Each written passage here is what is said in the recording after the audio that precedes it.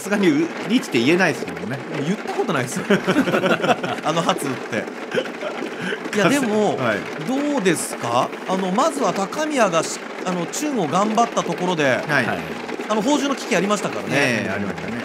そこでまずは宝珠回避、はい、先制リーチの勝俣、これも感触十分だっただけに悔しかったですね、はい、今のは。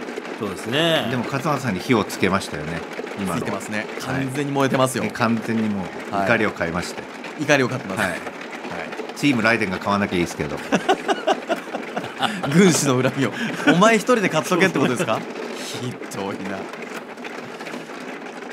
佐藤メンツなし、こちら高宮親番、両面ターツは豊富。面単ピンとか6チッパー狙いたいですよね。ローピンぐらい切りますか。シャーシャーもあると思いますね。そうですね。そうか、シャーシャーもありますね。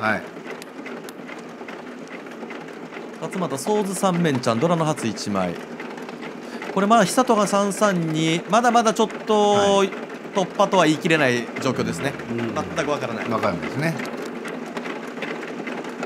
しかもやっぱ全員攻めっ気強いんで、わかんないです。おお、ナイスシャー残し。ただこれ6、7がね、ちょっと頭振り替えなくてなんない。でもシャー残し効きましたね。効きましたね。ああ、順調。本一ありますね。本一いくと思いますね。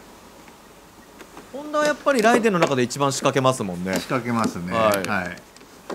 頭できた。これでね、うまく3色見えた。初かな。初かな。ぶつかったね。これはぶつかる。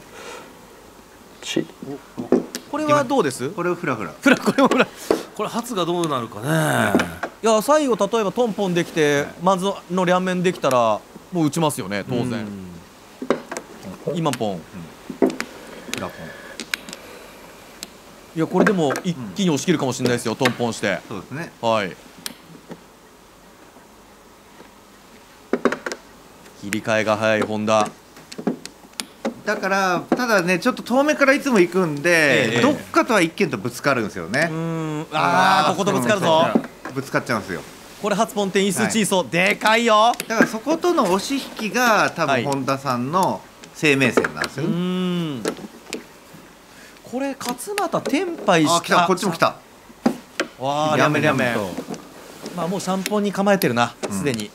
ウーピンつもぎったらさらにシャンポンか。でもいいピンギリにリーチになる。リャンピン1枚出てる。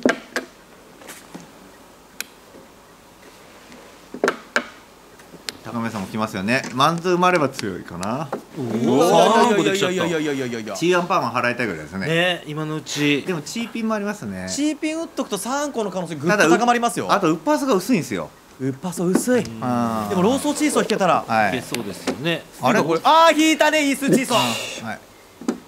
来た、怒りのリーチ。これ本当ドラ打てるのか。本一のみだぞ、ドラ打つときは。なんだペンチーマントンかな。打った。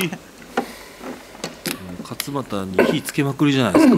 勝俣表情一切変わらずも、おそらく何切って天敗。安全策かな。両面薄いよ。ウッパーソーは何枚。1、2、3、4、5枚見えてる。いや、6枚見えてる。あ、チーソー当たりだ。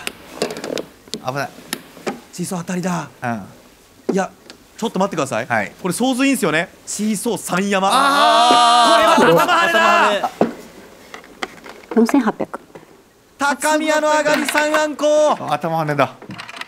これは上がりが2人いたんですが、いわゆる頭跳ね、捨てた本田からつも順の近い方に権利があります。高宮、勝俣ともにチーソーが上がりですが、権利は高宮。